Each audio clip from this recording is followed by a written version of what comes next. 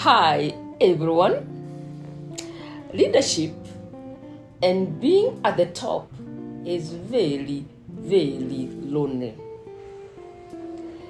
Now that I know how it feels, I am and will always be sensitive before I criticize those that are in power and in authority.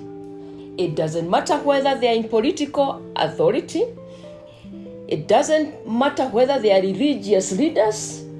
It doesn't matter whether they are just leaders in the marketplace.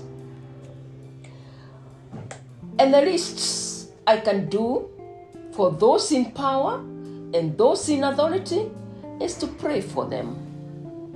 So, next time you want to criticize those that are in authority, those that are in power, and those that are in leadership, put yourself in their shoes first. Show some love even as you criticize them. It is better that way.